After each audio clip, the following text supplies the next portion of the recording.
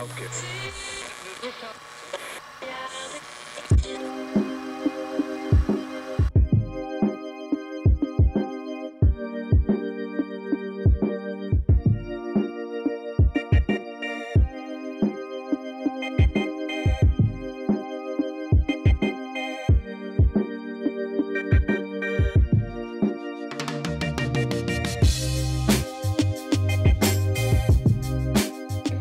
What I do during a shoot is I'm the art director, so I come up with the concept and do all the creative process before the shoot, making mood boards, looking for pictures that are similar to what we want to make.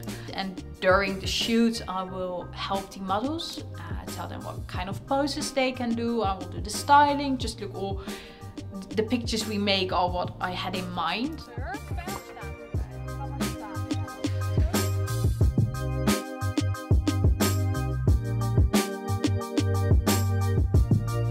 The reason why I started my own model agency is because there is still such a lack of representation in the model industry, and also within media. There, you barely see any models with a disability or plus size models, people from different backgrounds, and it's still such a big problem. You always want to be part of a group when you're younger.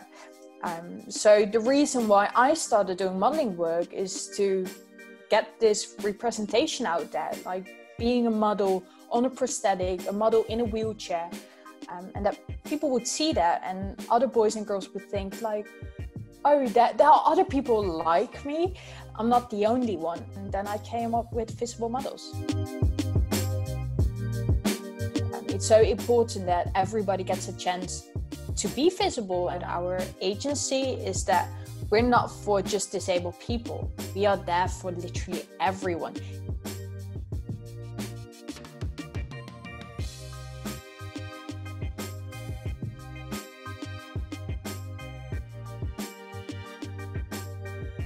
Working with Consigned was a really great experience for me because I've got a lot of freedom to make up my own concept and work on this project. The products I've got from Consigned I basically use every day. The bags are absolutely amazing. There's a lot of that. I can always bring everything with me, and it really makes my simple black outfits outstanding by the color combinations, I think.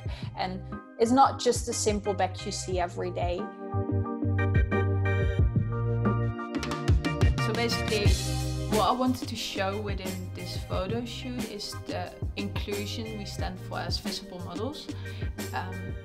And I think we really did that with the models and also with the backgrounds. I wanted it to be not just a wall or something very regular. I wanted to find something new, which is quite difficult in this time because everything has been done already.